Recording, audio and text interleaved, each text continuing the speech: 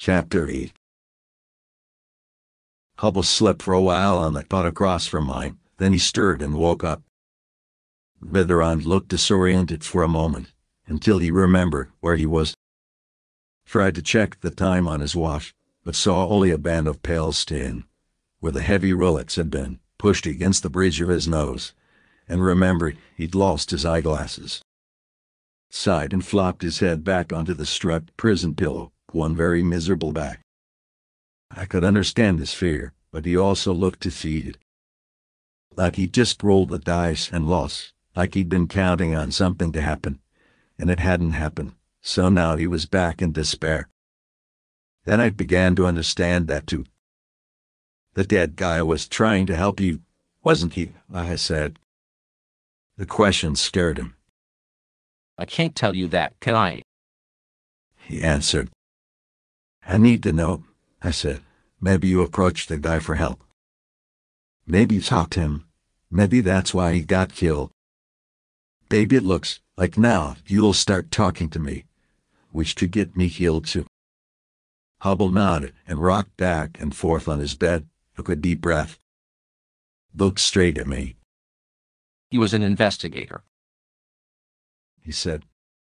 I brought him down here because I want this whole thing stopped. I don't want to be involved anymore. I'm not a criminal. I'm scared to death and I want out. He was going to get me out and take down the scam. But he slipped up somehow and now he's dead and I'm never going to get out. And if they find out it was me brought him down here, they'll kill me. And if they don't kill me, I'll probably go to jail for 1,000 years anyway, because right now the whole damn thing is very exposed and very dangerous. Who was the guy? I asked him. He didn't have a name. Hubble said. Just a contact code. He said it was safer that way. I can't believe they got him. He seemed like a capable guy to me. Tell the truth. Do remind me of him. He seemed like a capable guy to me too. What was he doing up there at the warehouse? I asked him. He shrugged and shook his head. I don't understand that situation, he said. I put him together with another guy, and he was meeting with him up there, but wouldn't they have shot the other guy as well? I don't understand why they only got one of them. Who was the other guy he was meeting with? I said. He stopped and shook his head. I've told you way too much already, he said. I must be crazy. They'll kill me. Who's on the inside of this thing? I asked him. Don't you listen, he said. I'm not saying another word. I don't want names, I said. Is it a big deal? It's huge, he said. Biggest thing you ever heard of. How many people? I said. He shrugged and thought about it, counted up in his head. 10 people, he said. Not counting me. I looked at him and shrugged. 10 people doesn't sound like a big deal, I said. Well, there's hired help, he said. They're around when they're needed. I mean a core of 10 people around here. 10 people in the know, not counting me. It's a very tight situation, but believe me, it's a big deal. What about the guy you sent to meet with the investigator? I said. Is he one of the 10 people? Hubble shook his head. I'm not counting him either, he said. So there's you and him and 10 others, I said. Some kind of a big deal. He nodded glumly. Biggest thing you ever heard of, he said again. And right now it's very exposed, I asked him. Because of this investigator poking about it. Hubble shook his head again. He was writhing around like my questions were carrying him up. No, for another reason altogether. It's like a window of vulnerability is wide open right now, an exposure. It's been very risky, getting worse all the time. But now it could go either way. If we get through it, nobody will ever know anything. But if we don't get through it, it'll be the biggest sensation you ever heard of, believe me. Either way, it's going to be a close call. I looked at him. He didn't look to me much like the sort of a guy who could cause the biggest sensation I ever heard. So how long is this exposure going to last? I asked him. It's nearly over. he said. Maybe a week. A week tomorrow is my guess. Next Sunday, maybe I'll live to see it. So after next Sunday you're not vulnerable anymore, I said. Why not? What's going to happen next Sunday? He shook his head and turned his face away. It was like if he couldn't see me. I wasn't there, asking him questions. What does pluribus mean? I asked him. He wouldn't answer, just kept on shaking his head. His eyes were screwed shut with terror. Is it a code for something? I said. He wasn't hearing me. The conversation was over. I hit it up and we lapsed back into silence. That suited me well enough. I didn't want to know anything more. I didn't want to know anything at all. Being an outsider and knowing Hubble's business didn't seem to be a very smart combination. It hadn't done the tall guy with the shaved head a whole lot of good. I wasn't interested in sharing the same fate as him, dead at a warehouse gate, partially hidden under some old cardboard, 2 holes in my head, all my bones smashed. I just wanted to pass the time until Monday, and then get the hell out. By next Sunday, I planned to be a very long way away indeed. Okay, Double, I said, no more questions. He shrugged and nodded, sat silent for a long time. Then he spoke, quietly, with a lot of resignation in his voice. Thinks it's better that way. I was rolled over on the narrow pot trying to float away into some kind of limbo. But Hubble was restless. He was tossing and turning and blowing tight sighs. He was coming close to irritating me again. I turned to face him. I'm sorry, he said. I'm very uptight. It was doing me good just to talk to somebody. I go crazy in here on my own. Can't we talk about something else? What about you? Tell me about yourself. Who are you? Reach it. I shrugged at him. I'm nobody, I said, just a guy passing through. I'll be gone on Monday. Nobody, he said. We've all got a story. Tell me. So I talked for a while, lying on my bed, running through the last 6 months. He lay on his bed, looking at the concrete ceiling, listening, keeping his mind off his problems. I told him about leaving from the Pentagon, Washington, Baltimore, Philadelphia, New York, Boston, Pittsburgh, Detroit, Chicago. Museums, music, chic hotels, bars, buses and trains, solitude. Traveling through the land of my citizenship like a cheap tourist, seeing most things for the first time.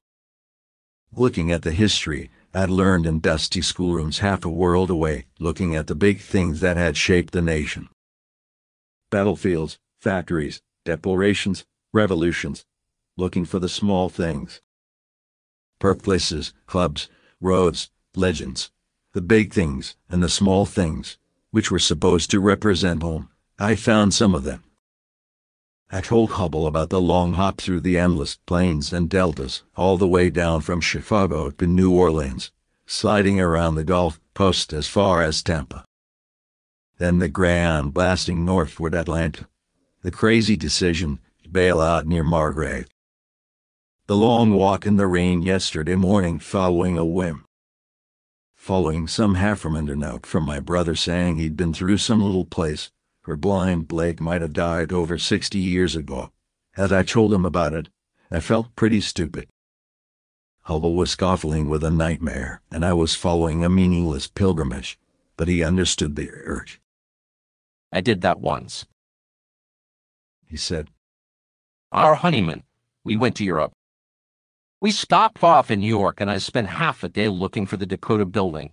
You know, where John Lennon was shot. Then we spent 3 days in England walking around Liverpool, looking for the Cavern Club.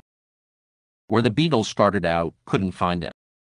I guess they knocked it down. He talked on for a while, mostly about traveling. He'd taken plenty of trips with his wife. They'd enjoyed it. Been all over Europe, Mexico, the Caribbean, all over the States and Canada. Had a great time together. Don't you get lonely? He asked me. Traveling on your own all the time. I told him no. I enjoyed it. I told him I appreciated the solitude, the anonymity. That I was invisible, How do you mean invisible? he said. He seemed interested. I travel by road, I said, always by road. Walk a bit and ride the buses, sometimes trains. Always pay cash, that way there's never a paper trail. No credit card transactions, no passenger manifests, nothing. Nobody could trace me. I never tell anybody my name. If I stay in a hotel, I pay cash and give them a made-up name. Why, who the hell's after you? Nobody, I said. It's just a bit of fun. I like anonymity. I feel like I'm beating the system. And right now, I'm truly pissed at the system. I saw him fall back to thinking. He thought a long time. I could see him deflate as he struggled with the problems that wouldn't go away. I could see his panic come and go like a tide. So give me your advice about Finley. He said, When he asks me about the confession, I'll say I was trusted because of some business situation. I'll say there was some kind of rivalry, threats against my family. I'll say I don't know anything about the dead guy or anything about the phone number. I'll deny everything. Then I'll just try settle everything down. What do you think? I thought it sounded like a pretty thin plan. Tell me one thing, I said, without giving me any more details. Do you perform a useful function for them, or are you just some kind of onlooker? He pulled on his fingers and thought for a moment. Yes, I perform a useful function for them. He said. Crucial, even. And if you weren't there to do it, I asked him, would they have to recruit someone else? Yes, they would. He said. And it would be moderately difficult to do that given the parameters of the function. He was rating his chances of staying alive like he would rate a credit application up at his office. Okay, I said, your plan is as good as you're going to get. Go for it. I didn't see what else he could do. He was a small cog in some kind of a big operation. But a crucial cog, and nobody wrecks a big operation for no reason. So his future was actually clear-cut. If they ever figured it was him who had brought in the outside investigator, then he was definitely dead. But if they never found that out, then he was definitely safe. Simple as that. I figured he had a good enough chance, because of one very persuasive fact. He had confessed, because he had thought prison was some kind of a safe sanctuary, where they couldn't get in. That had been part of his thinking behind it. It was bad thinking. He'd been wrong. He wasn't safe from attack. Quite the reverse. They could have got him if they had wanted to. But the other side of that particular coin was that he hadn't been attacked. As it happened, I had been. Not Hubble. So I figured there was some kind of a proof that he was okay. They weren't out to get him, because if they had wanted to kill him, they could have killed him by now. And they would have killed him by now, but they hadn't. Even though they were apparently very upset right now, because of some kind of a temporary risk, so it seemed like proof, I began to think he would be okay. Yes, Hubble, I said again. Go for it, it's the best you can do. The cell stayed locked all day, the floor was silent. We lay on our beds and drifted through the rest of the afternoon. No more talking. We were all talked out. I was bored and wished I had brought that newspaper with me from the Margrave station house. I could have read it all over again, all about the president cutting crime prevention so he could get reelected. Saving $1 on the Coast Guard today so he could spend $10 on prisons like this one tomorrow. At about 7 the old orderly came by with dinner. We ate. He came back and picked up the tray. We drifted through the empty evening. At 10 the power banged off and we were in darkness. Nightfall. I kept my shoes on and slept lightly, just in case Spivvy had any more plans for me.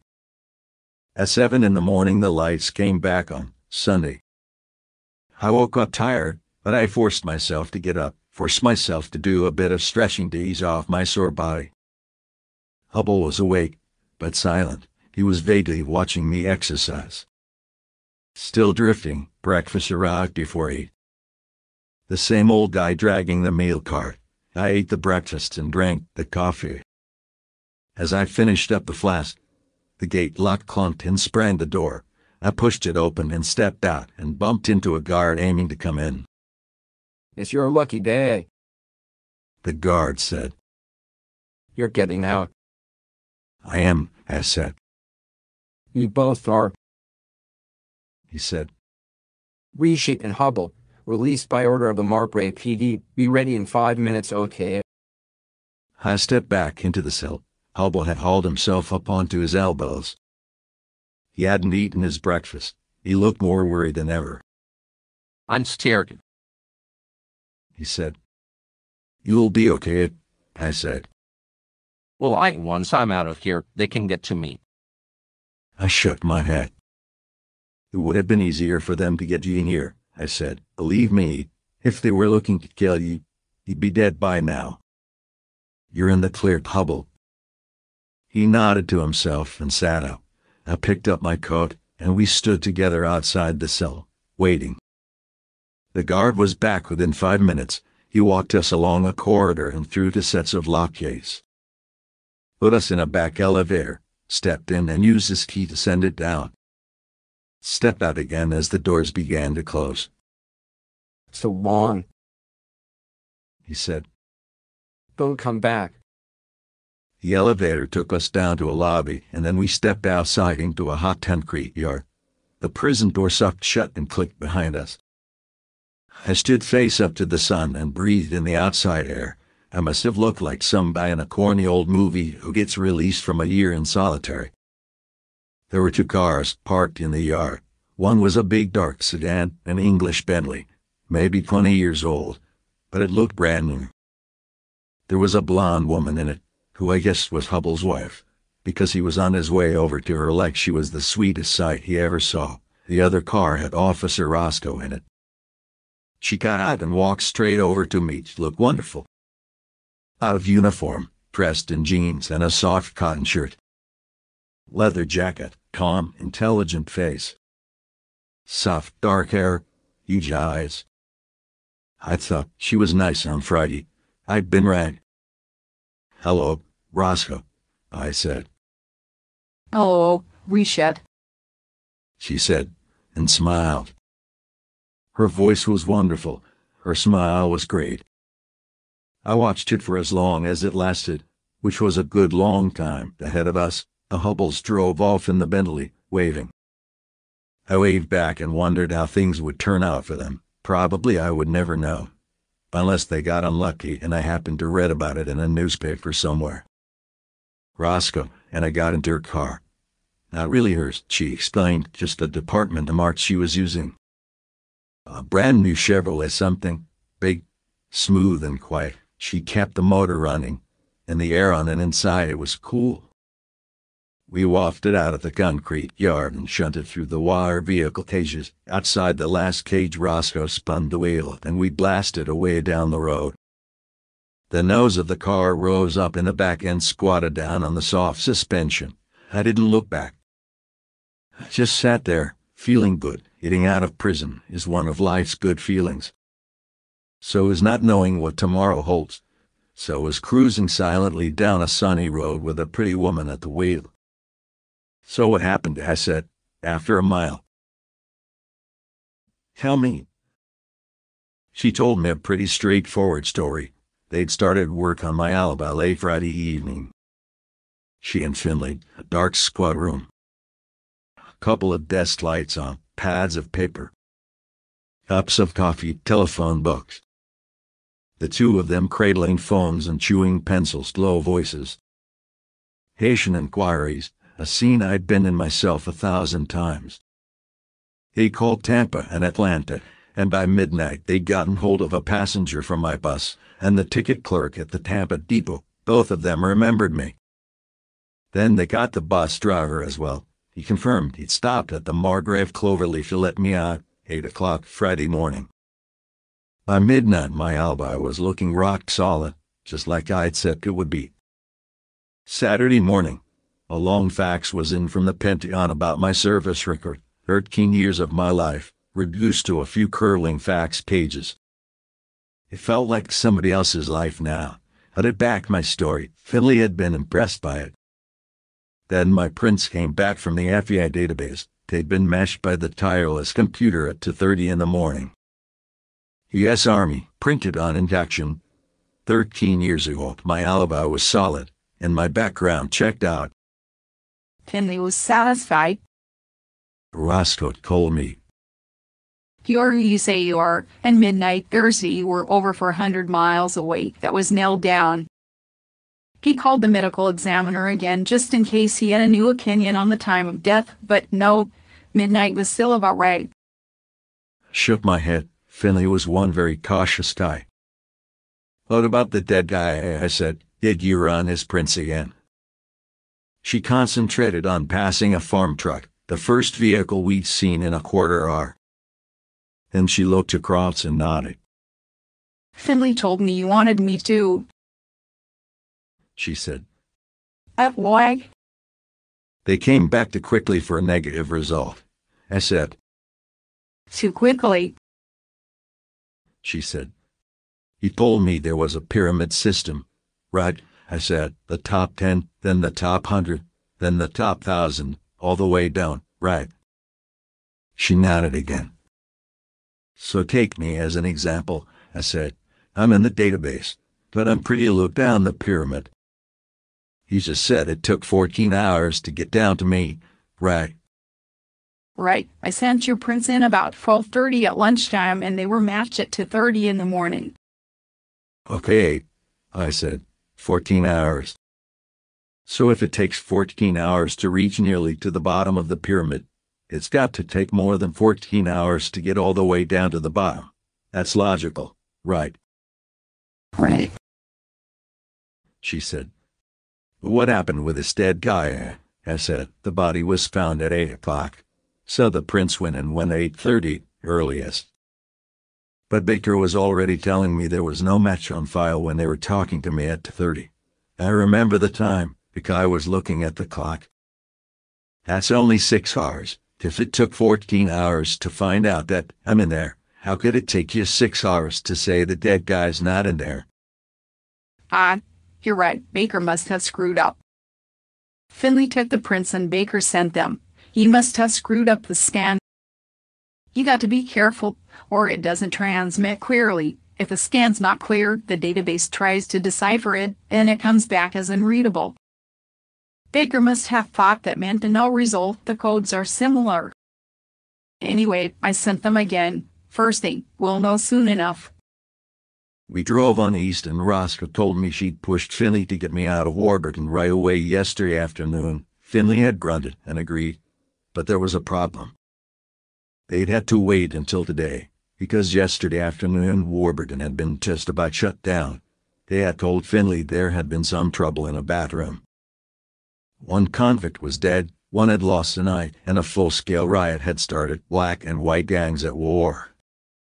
I just sat there next to Roscoe and watched the horizon reeling in. I'd killed one guy and blinded another. Nah, I had to confront my feelings, but I didn't feel much at all. Nothing, in fact, no guilt, no remorse. None at all. I felt like I'd chased the roaches around that bathroom and stomped on them.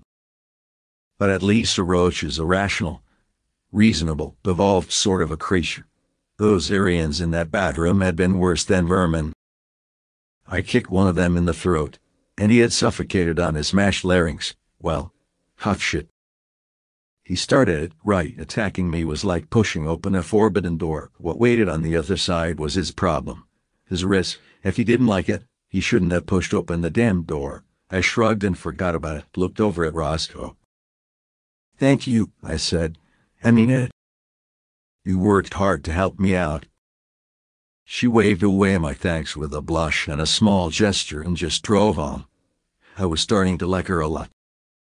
But probably not enough to stop me getting the hell out of Georgia as soon as I could. Maybe I might just stay an hour or two and then get her to drive me to a bus depot somewhere.